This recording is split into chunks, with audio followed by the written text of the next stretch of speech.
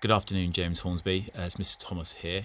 Just wanted to run you through how to use Google Classrooms. We're still getting quite a few people message us and call us saying you're struggling to upload certain documents.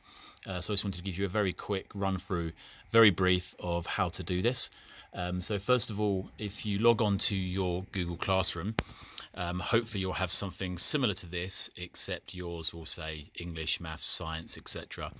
First of all, to join a class, once you're logged on with your @jameshornsby.org.uk email, you'll click on this little plus button up here and you'll join a class. All of these class codes that you're being asked for here are available on the school website. They're there. They have been ever since we went into lockdown. So you'll type in your class code, click join, and it will take you into the relevant class.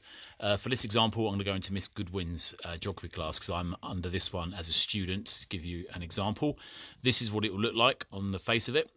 On the stream, it will be a little bit like a Facebook or Twitter stream with lots of information.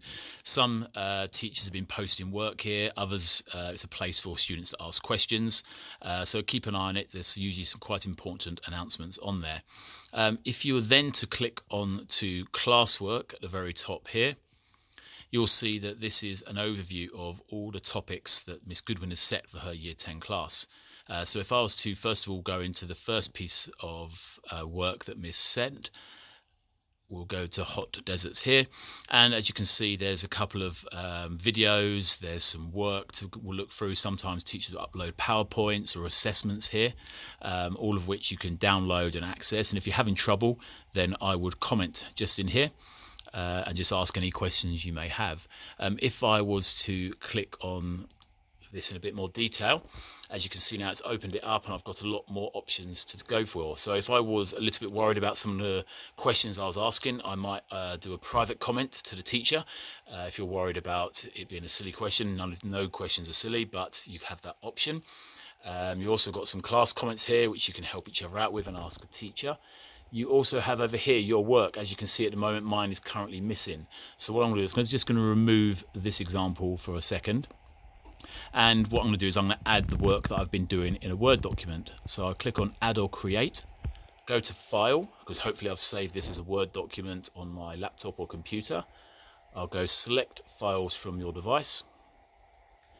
And I'm going to go to, in this case, my desktop. And I've got there Mr. Thomas Home Learning. So I'm going to click Open on that. And I'm going to click Upload at the bottom left. As you can see, that is now uploading over here on the right hand side. And once it's done, anything else you need to add on, you just keep clicking on Add or Create every single time and you upload as much as you need to. Once you've done that and you're happy, you can click on Hand In. Hand in your work. One attachment will be submitted for development opportunities in the hot desert. Hand in. That is now done, and you can see there I've handed that in late. That teacher will now know that I've done it, but it's been done late. If it's on time, it will say on time. You do have the option of unsubmitting, but there's no reason for you to be doing that. And Miss Goodwin will now get a message saying that Mr. Thomas has done this work, and she'll have an opportunity to go through it and give me some feedback. This is a very basic overview, and as we get more questions coming in from parents and students, we'll look to answer those as we go. But I hope this has been helpful in the first instance. Look after each other, and we'll see you very soon. Thank you. Bye.